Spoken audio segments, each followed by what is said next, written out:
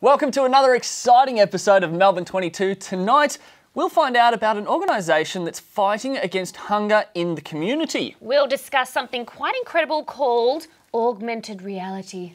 Plus, we've got a terrific performance coming up from local band, the Joneses. All that and much, much more tonight on Melbourne 22.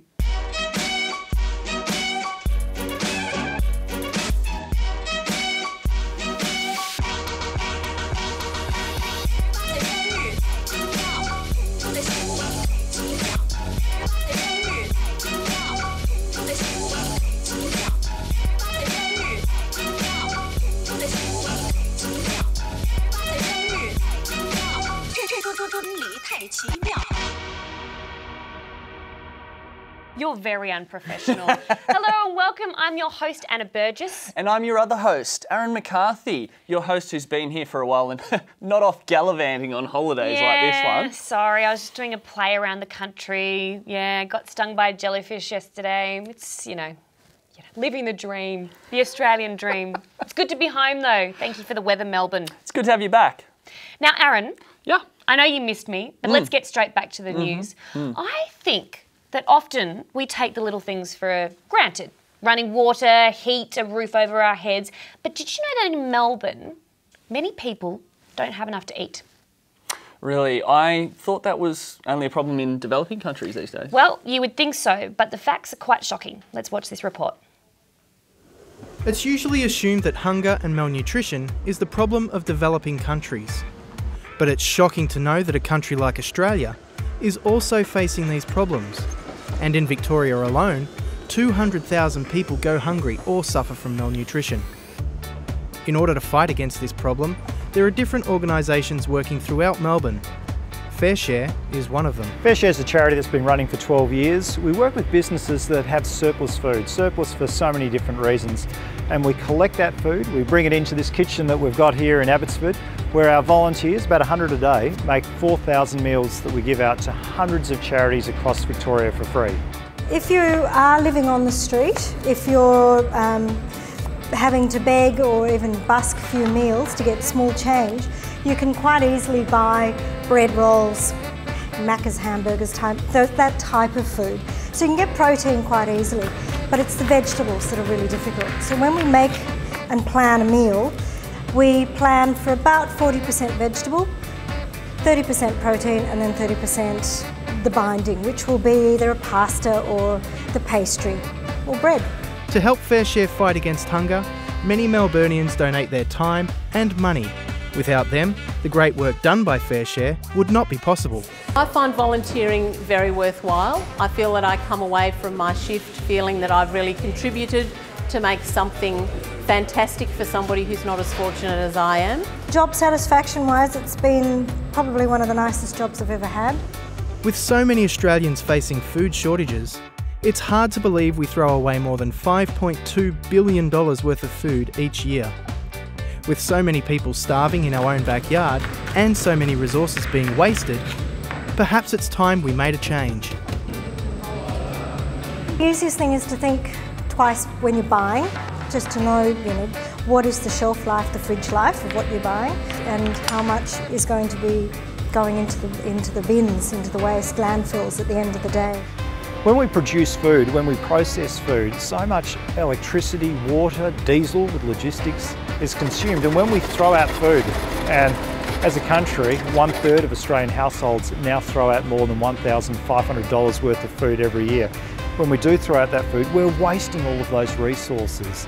And I see it as being almost a new frontier environmentally. We're worried about forests, water, climate change, but people don't think when they're throwing out food that they're wasting so many resources. And I think that's going to be something that will change. $1,500 of food wastage per household? Yeah. You'd never realise that the number would be that high, would you? That's crazy. Now, FareShare are a not-for-profit organisation who are playing their role in the fight against hunger. Yes, and we are lucky enough to be joined by Elaine Montegriffo, the CEO of Second Bite. Elaine, welcome to the show. Thank you very much. Now, Elaine, why are so many people in Melbourne facing this problem of Well, I think that's a really good question. I mean, Australia is a wealthy, well-developed country. We actually produce more than 3 times the amount of food that we need, that we could possibly eat, and yet there's between 1 and 2 million people across the whole of Australia who are regularly having to access food relief programs because they've run out of food. Yeah. And if you look at the figures of people who are defined as food insecure, that's 5% of all Australians. So that's about 1 million Australians who don't have regular, safe access to the nutritious food that they need for their health and well-being. Wow. And it simply shouldn't be happening in a country like ours. Oh, exactly. Now, it's probably a pretty loaded question, but how do we overcome this problem? That's another good question. Yeah. I guess, I mean, some of the things that we're doing is looking at the determinants of food insecurity. So trying to understand, well, why is this issue here? What is the problem? And there's 3 key determinants. So it's lack of resources, and that includes financial resources. That causes people to be food insecure. It's geographical remoteness from supply. And the other thing is lack of knowledge and awareness about nutrition and healthy eating. Ironically, you know, a lot of the food relief programs, because fresh food is perishable, it's more difficult to move around. So a lot of the traditional food relief programs provide packaged or tinned food. And that's one of the reasons why Second Bite's got such a strong focus on rescuing and redistributing fresh fruit and vegetables. Now, how is Second Bite fighting against hunger? Yeah, well, one of the things we're doing is, as I said, is rescuing fresh fruit and vegetables that would otherwise go to waste. So we're wasting over $5 billion worth of food every year. So we rescue probably about 5 million kilograms of fresh food every year, and we redistribute that to over 1,100 community food programs across all of Australia, where they turn it into healthy meals for people in need. So that's one of the key things we're doing. And the other thing is really focusing on that other determinant of food insecurity, which is lack of knowledge and awareness about nutrition and healthy eating. So we've developed 2 nutrition education programs for the community and for individuals to help them actually understand the importance of nutrition, how to access and how to cook vegetables and fruit. And we see those 2 programs as really important and ways of actually leading people to what we like to call food independence. Yes. So they're no longer reliant on food relief programs. Yeah. Now, many hands make light work, so if you had 1 or 2 things that we could tell the viewers at home that they could be doing to help the situation, what would that be? Well, I guess, I mean, we have to raise all of our funds for all of our work. We provide all the organisations with the food for free, as does Fair Share, so that's one thing. We rely on a huge number of volunteers. We have over 600 volunteers. And we always need more food because we have agencies coming to us for food. So it's sort of food funds and help, really.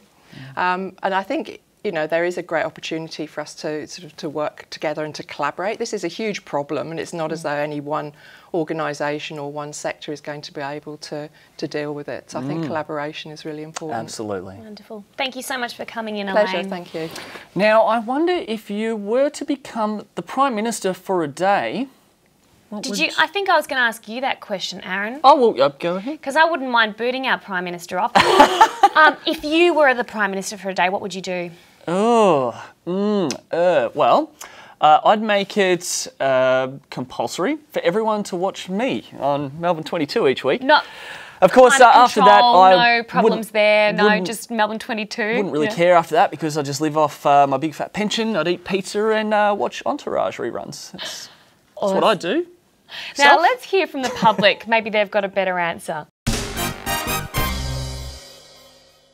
I would print my face on all the dollar bills. I would spend much more money on education and culture because that's the only way we can make a better world. Put like some sort of tax cut on everything so you can go have lunch and a coffee for nothing. Legalise graffiti all over the world. The first thing I would do is change all policies around live exports, factory farming. Oh, free parking everywhere. Yes. Everything be free. Free to have everything. To go to the museum, to do everything. Free transport. get all the chocolates and just distribute to all the kids. Probably get the issues that there is in Australia, make everyone write to like a PO box or like a certain email address, and yeah, their solutions, and get everyone to vote on the best solution. I would make the Friday before grand final a public holiday. There's not much you could do, but I would like to maybe give more this kind of constructive, loving, positive feeling to people. Coming up next, explore the new trends in the world of digital gaming.